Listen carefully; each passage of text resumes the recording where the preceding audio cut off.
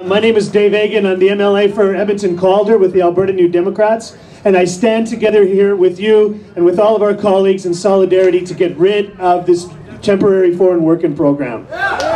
When I go around into my constituency, I will run across houses that are being used for temporary foreign workers, and it's like something out of the 19th century.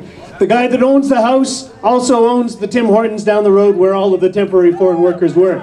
I mean, that's so unacceptable. They pay their wages to them. It's like some kind of going back 100 years in terms of labor.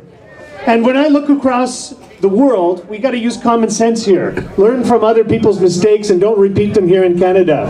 In countries where they've used temporary foreign worker programs, places like in Europe and in Saudi Arabia, in Israel, it's undermined not just the economy and the wages of those places, but it eats away, I say, too, at the culture and the soul of your community as well. Because if you're bringing people in to do the work that you're not going to do and you're paying them a dirt poor wage, that lessens you as a human being and as a community too.